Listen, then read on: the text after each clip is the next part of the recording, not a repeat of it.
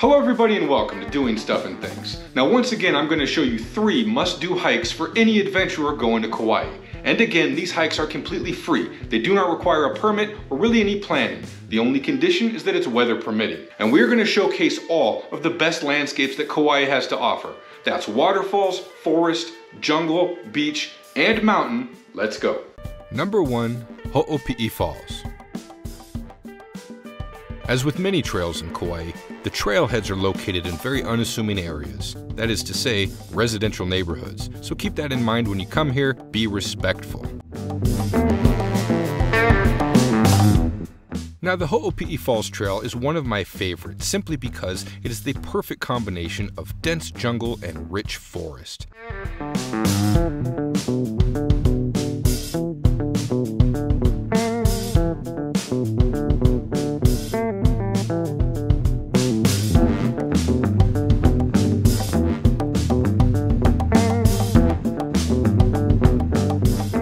But speaking of walking, if you're going to tackle any of the jungle trails in Kauai, you really need to have footwear in mind, because when the soil gets wet, which it routinely does, because after all, this is the Garden Island, it will become a slippery peanut butter slimy mess.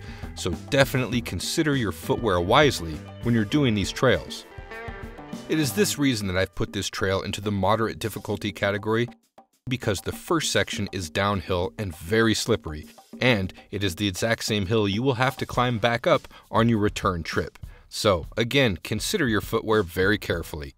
Or just do what the locals do, go barefoot.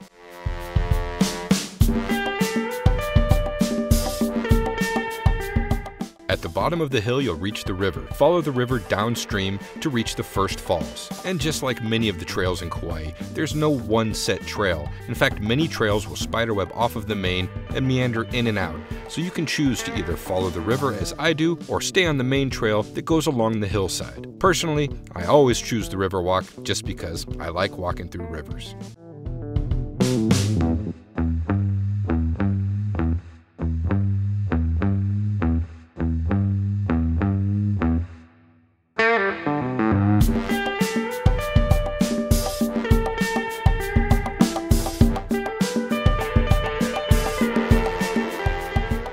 In Kauai, if the water is brown, you do not want to swim in it because that is when a nasty little bug called leptospirosis is in the highest concentrations. This day was just after a very heavy rain, so the water is very strong today and, as you can see, very murky, so unfortunately I will not be able to get in it. But if you're here on a clear day, you can jump off the waterfall just on the other side right there on that rock shelf. However, it is tricky climbing back up the rocks on the other side of the river.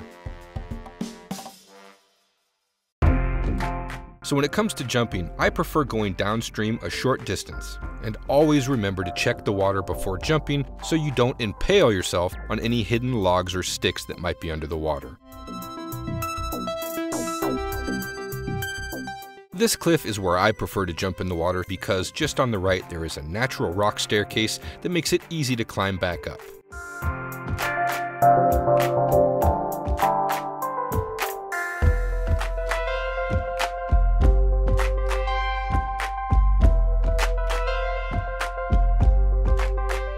But sadly, because of the brown water, there'll be no swimming for me today. Many people turn around right here because it's such a short walk from where you park to the first falls. But if you're looking for a longer adventure, simply follow the trail back up to the main trail and start walking downstream.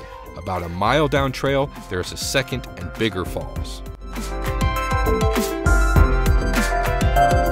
It can be tricky staying on the main trails because so many other well-used paths do splinter off the main trail. But if you're looking to get to the second falls the most efficiently, do not peel off on any other little side trail, no matter how tempting it looks. Unless you have all day to wander through the jungle, in which case, enjoy. Be mindful of which way you're walking because you do want to continue heading downstream at all times. So when you hit this old service road, you do want to go left down it because that is still downstream.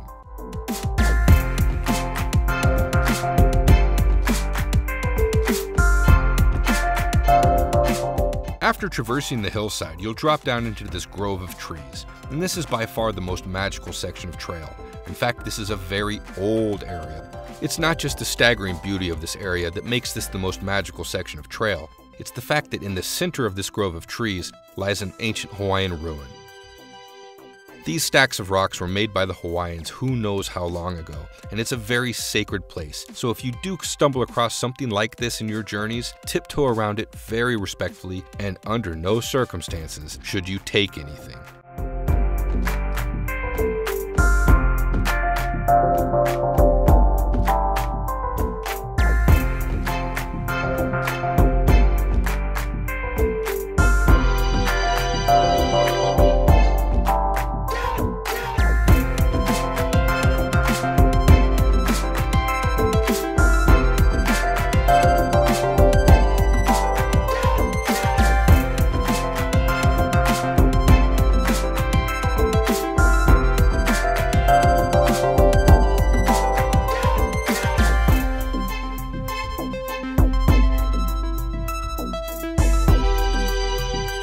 Continue along the main trail until you reach a split, where the main trail clearly starts going up the ridge again. Now that will give you access to the lower section of Hoopi'i Falls, but I imagine you probably want to see the upper section first, so this is where you're going to hang a left.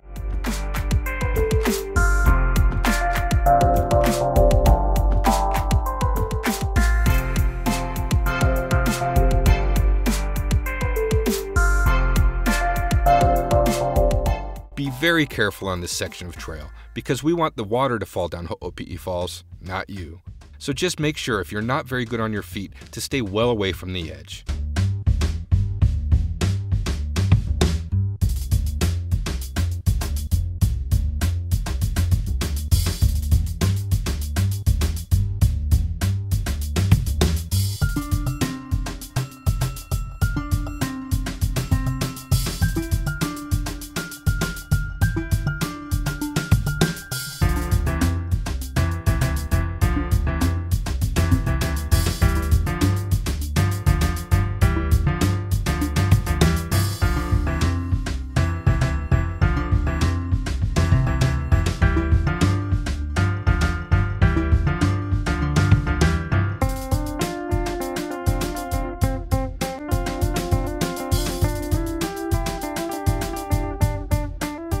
After you've marveled at looking down from the top of the falls, you may want to look from the bottom up. Now you could retrace your steps to the main trail and follow it up and around. I commonly avoid shortcuts because I'm aware of the erosion issues that they can cause, but there are times where I cannot resist a natural stone and vine stair and ladder.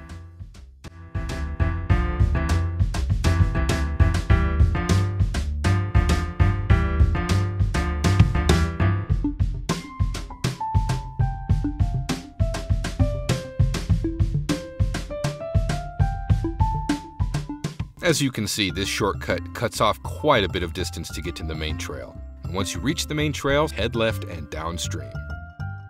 I took the first left to get down to the bottom of the falls. I imagine there's an easier way to do it if you just stay on the main trail. But as I said before, sometimes I just cannot resist a natural-made stair set and ladder.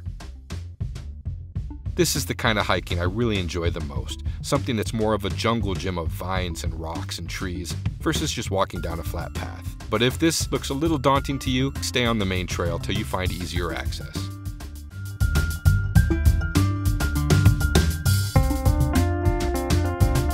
I am so sad about the brown water, because in the lagoon just to the right there's a rope swing that looks so inviting it nearly brings a tear to my eye. I will have to come back and visit that rope swing on a calm, clear water day.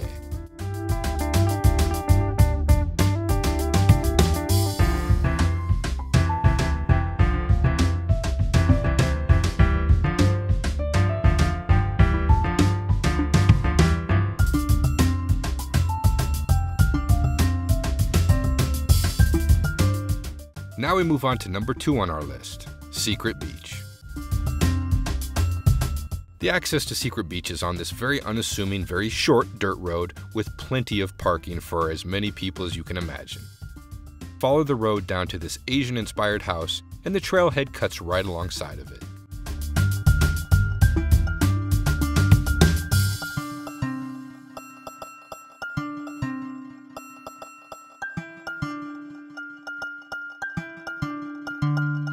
Similar to Hoopi'i Falls, the trail does descend a bluff. It's a gentle slope, but unlike Hoopi'i Falls, this trail is not nearly as slippery unless you're hiking it during a torrential rain.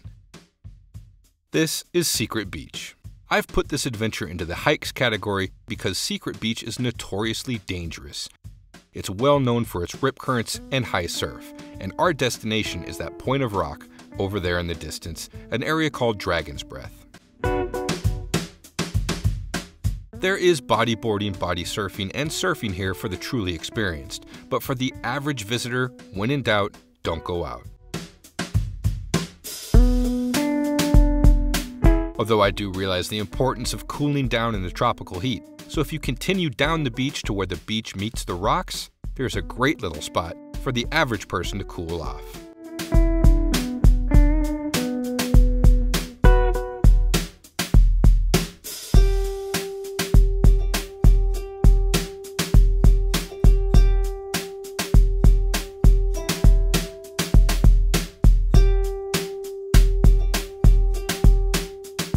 I do consider this trail to be easy, with the most difficult section just ahead. Be sure to look up the bluffs for any of the white-tailed tropic birds nesting in the hillside.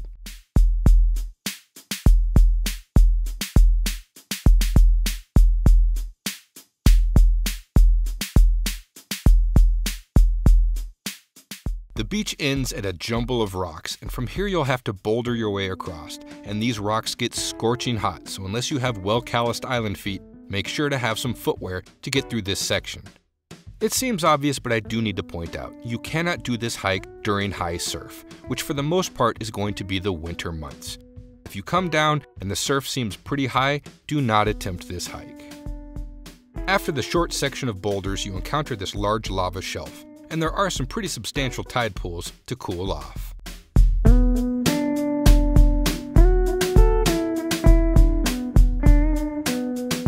And your primary destination is just up on that rock on the left.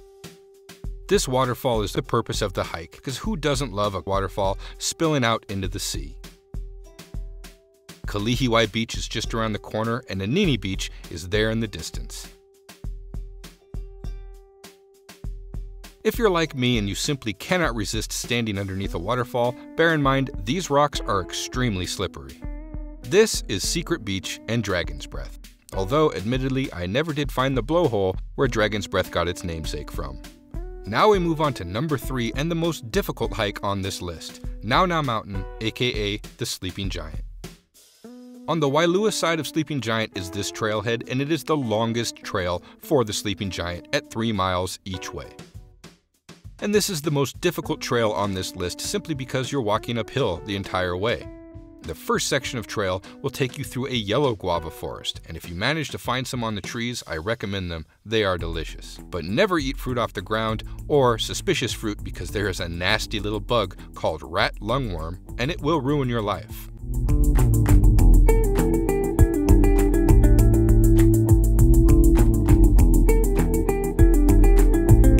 This trail passes through a variety of different environments as you gain elevation, and there's a neat little picnic spot after the first mile. From here you will enter the strawberry guava bushes, and strawberry guava are also delicious. Just watch out for the little hard seeds, and again, watch out for rat lungworm. In fact, it is recommended that you wash all fruit before eating it.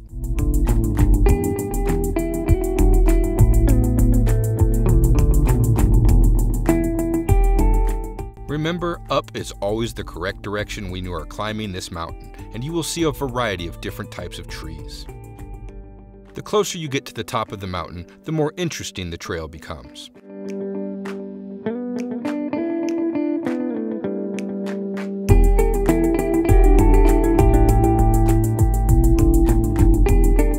And there are 3 different trailheads for this mountain, but only 2 of which have parking lots. Be very careful to pay attention to which trail you entered on, because if you take the wrong trail out like I did, then you will be forced to either reclimb the mountain or walk around the mountain following the road.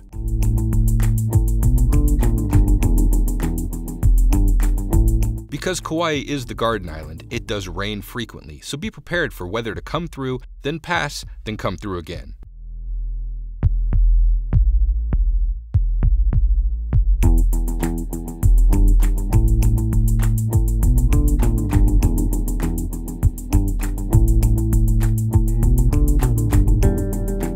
just before the top of the mountain, keep your eye open for this tiny little side trail and this peekaboo puka.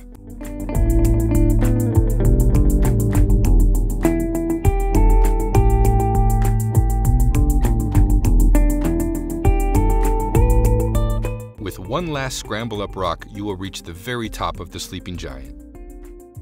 But be very careful up here. As you can see, the trail is extremely narrow with a sheer drop-off on both sides. Do not be one of the many who have fallen to their deaths.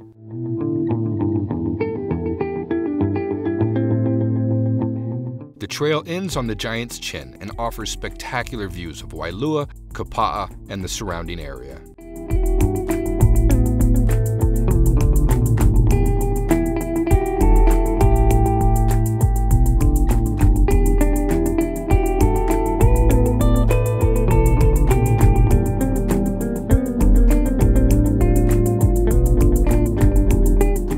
This is the sleeping giant.